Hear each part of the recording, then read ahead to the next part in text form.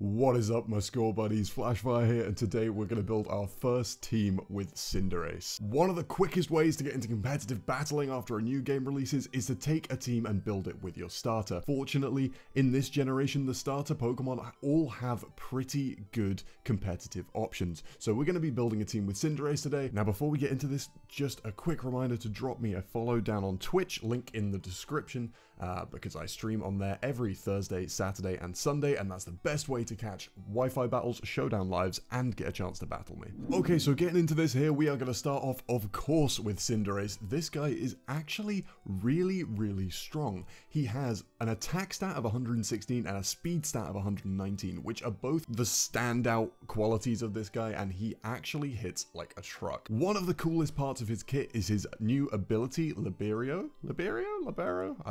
I don't know how you say it. Anyway, it's basically the same as Protean that Greninja had in X and Y. Changes the Pokemon's type to the type of move it's about to use, which is huge because it means that every single move that he uses has the same type attack boost, which boosts its power by 50%, which is a big deal. It also means that you can change your type ahead of your opponent hitting you to potentially resist a hit that you wouldn't have normally. So while I think you probably could make an argument for running a choice band on this guy, I really think putting a life orb on him is going to be the best option because he has a couple of slightly situational moves and it just stops you from choice locking yourself into something like Sucker Punch, which would be really bad. Now, as I said, this guy has a good amount of coverage as a physical attacker. He's essentially just physical Greninja, which is really cool. The downside being, of course, he is mono fire type, so he will be weak to stealth rocks on the switch in, so you're gonna have to control hazards quite well throughout your game if you want to be switching him in and out, especially if we're going to be running life orb and he's going to be chipping away at his health anyway. For the moveset here,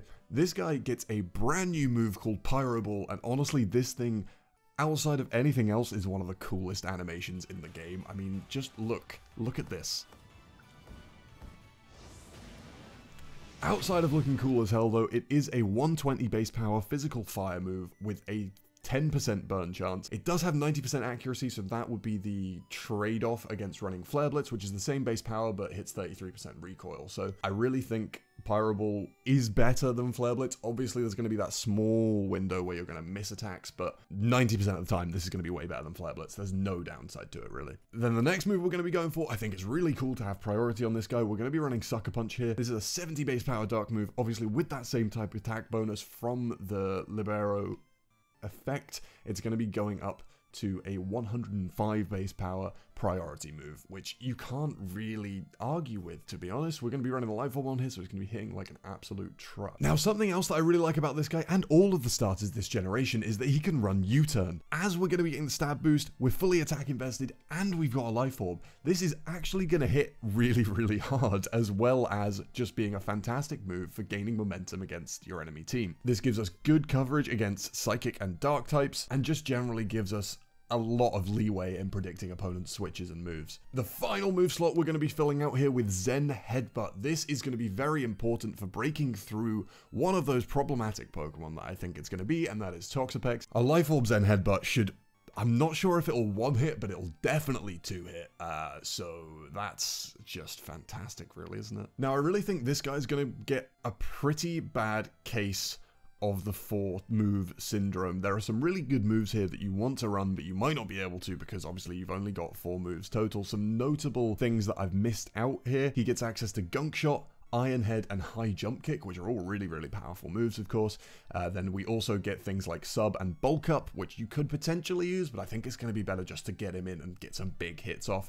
And then the final honorable mention here is going to be Quick Attack. Now, I know it's still only a 40 base power move, but it's priority that is not conditional like Sucker Punch is, and you will still be getting that stab boost, so it's not the worst thing ever. Obviously, you don't get any super effective coverage with it, but it could be useful. It wouldn't be the worst thing to run. Okay, so with this move spread, we actually hit everything in the game for at least neutral damage.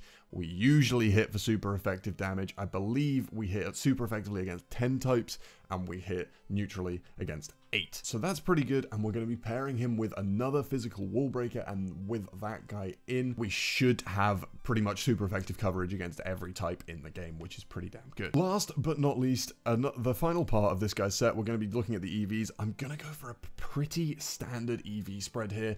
We've just got max attack, max speed, and then a jolly nature here. The reason we've gone for jolly is so that we can speed tie with other CINDERACE and also get outspeed things like modest Inteleons. Basically anything with base 120 speed, we will outspeed if they're running modest or just generally not max speed. So pairing this guy with a really strong wall breaker, some Pokemon that can set hazards, and potentially some slow Volt Switch and U-turn users is what's going to make this guy shine. You want to be able to bring him in basically on a free switch and just be able to get off hits and threaten enemy Pokemon. That's the plan for this guy. We want him to just be able to smack stuff and not worry too much about tanking hits. Basically, he's going to be a really strong revenge killer and wall breaker, as Greninja was in previous generations. Talking about switching in a lot, he is going to need to be able to tank Stealth Rocks as best he can. He does have that base fire typing, which is a little bit unfortunate, which is why our 4 extra EVs at the end here have gone into special defense rather than HP. If you keep your HP at an odd number, you get 1 extra switch into Stealth Rock. So this normally, if you have an even number of HP, the way that Stealth Rock's damage works,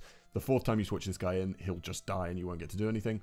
But with an odd number of HP, he'll live on 1. So as I said, it's going to be important to pair this guy with something that can cover super effective hits on the types that we're missing. What I'm going to go for here is a Mamoswine. I think this guy is going to be huge in the Sword and Shield meta. He has such great coverage, a decent speed tier, and a really high attack stat. So I think he's going to be a big threat just going forward in general. This guy is going to be our Stealth Rock user, so we're missing out on some offensive power there, but with his dual stab coverage, he basically hits everything that CINDERACE misses. So we're going to be running Ice Shard, Icicle Crash, Earthquake, and Stealth Rock on this guy. With this set, the only super effective coverage we're missing between those two guys is going to be against Water, Fighting, and Normal.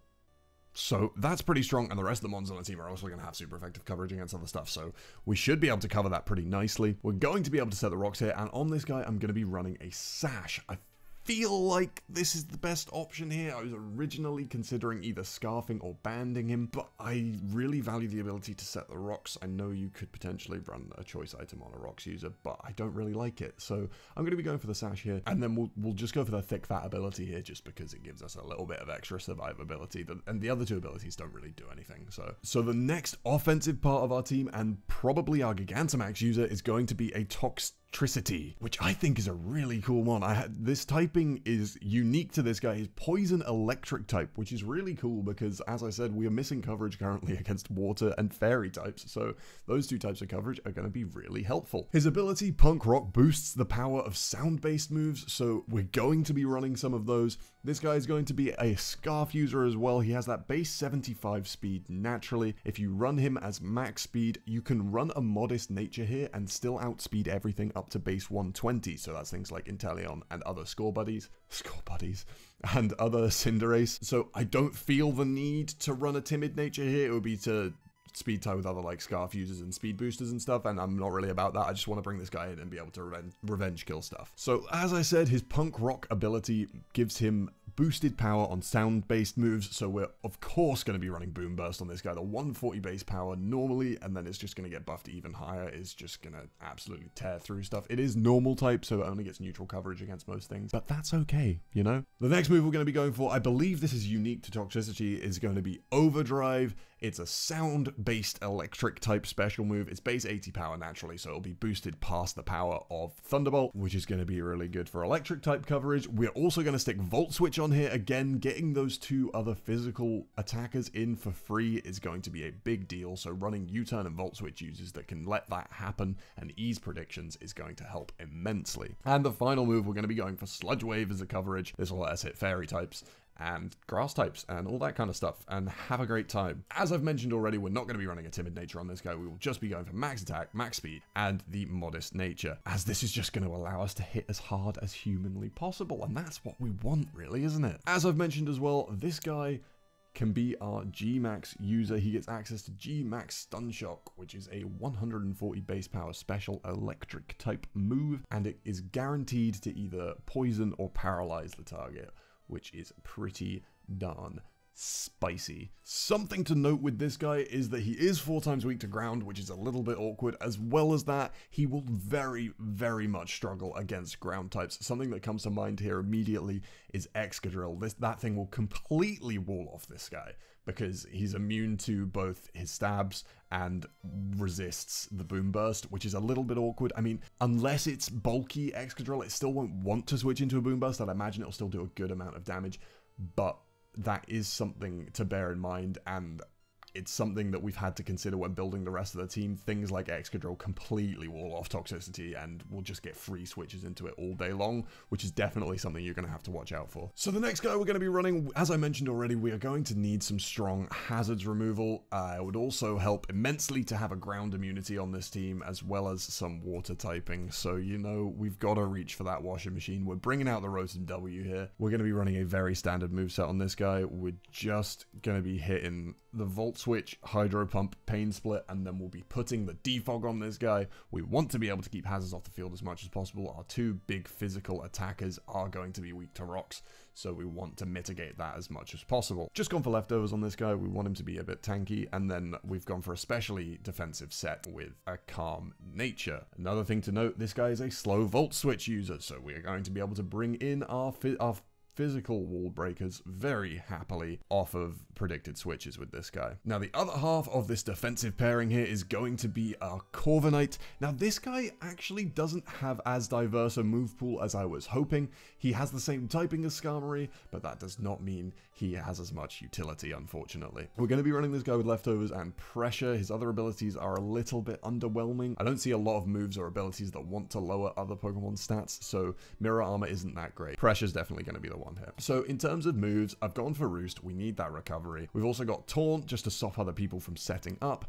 U-turn for another slow U-turn user, which is a big deal, as I've said. And then we're just going to be putting Brave Bird on here just for that little bit of offensive threat. Basically, it's only attacking move that's worth running. Finally, this guy is going to be our defensive wall here, so we're just going to slap some HP and defense EVs, an Impish Nature, and call it a day. Something to note here, if Toxicity's G-Max form isn't doing it for you in a specific battle, this guy can also G-Max, and his G-Max move removes the effects of Reflect and Light Screen, as well as being a 130, 140 base power flying type move, so that's pretty cool. Okay, so in this final move slot, we kind of just need to balance out the typings in this team a little bit. What we're going to be doing is running a Goodra in here. This guy is a big fat boy. He gives us a grass immunity, fire resistance, and a couple of other things that are going to be really, really good for this team. We just kind of wanted a little bit of extra bulk, something else to pivot off and check things, and I think this guy can have a mad amount of coverage that will be really helpful for the team. We're going to be running Thunderbolt, which allows us to hit pesky water types like that Toxapex,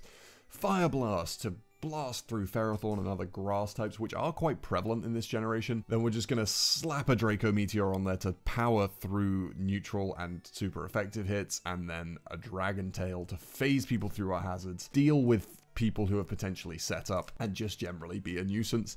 I've gone for an Assault Vested set here, and we will just be maxing out HP and special defense in order to tank hits as much as possible. Okay, there you go. That is the team for our Cinderace. This is going to be one of the teams that we're bringing into the Battle Stadium and the Showdown ladder very soon on stream. So like I said, remember to drop a follow down there.